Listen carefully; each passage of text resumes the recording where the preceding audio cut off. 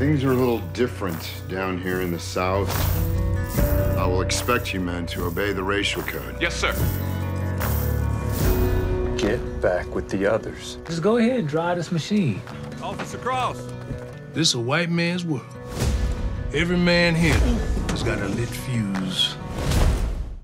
It's inspired by true events versus based on true stories. So we obviously dramatized some things around it, but tried to keep it real in terms of, what Black people dealt with in terms of colorism, in terms of, what does it look like when a light-skinned man dates a dark-skinned woman, in terms of patriotism and honor, you know what I mean? That, Black people do work hard. A lot of people, I don't think, know that in that time that Black people were joining the army, not being drafted, joining the army for honor and patriotism and legacy, ultimately. And as you probably know, were grouped together and sent off to do menial, tasks while, their white counterparts went off to fight or do whatever, be men, be honorable, be patriotic.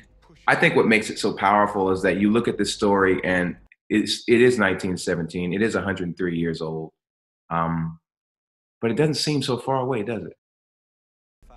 But I think it's been relevant. Kevin wrote this thing 20 years ago. It was relevant then. We came together and did our thing together 3 years ago. It was relevant then. We did the film last year. It was relevant then. Unfortunately, it continues to find its, relevance in terms of this is what we're going through because we haven't progressed forward in the way that, puts an end to all of this.